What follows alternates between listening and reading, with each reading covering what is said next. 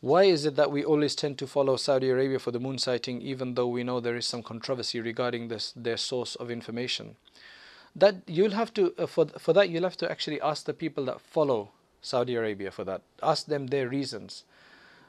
Personally, that's not my opinion, though for the sake of unity, I will do Eid with everybody else because I was an imam in a masjid that followed Saudi, so then I would do that just for the sake of unity.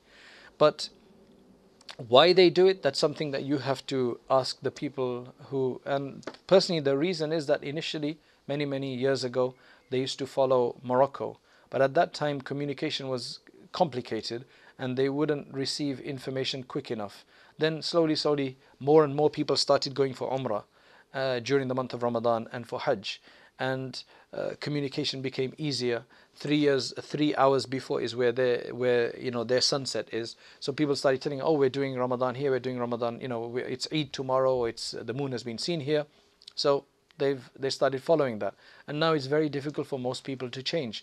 There is a increasing movement to move away from Saudi Arabia, but at the end of the day, it's going to take a while. What you have to realize just from a social perspective is that when people have been following something for a very long time, it's very difficult to make that change.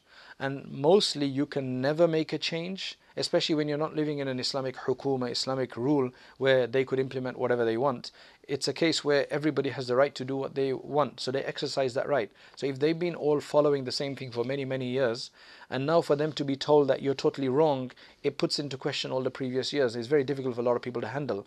And then some of the people, unfortunately, that are pushing and encouraging the idea that we need to move away from Saudi Arabia, they go very extreme in the way they do this. So it puts the other people off, and it just makes them more defensive and makes them dig their heels further into the ground. So I have seen though that it's just slowly it is moving towards looking for the first credible moon sighting wherever it be from the world. And it's going to take a while though. It's going to take a while for that to come in, if it ever, if it does, inshallah.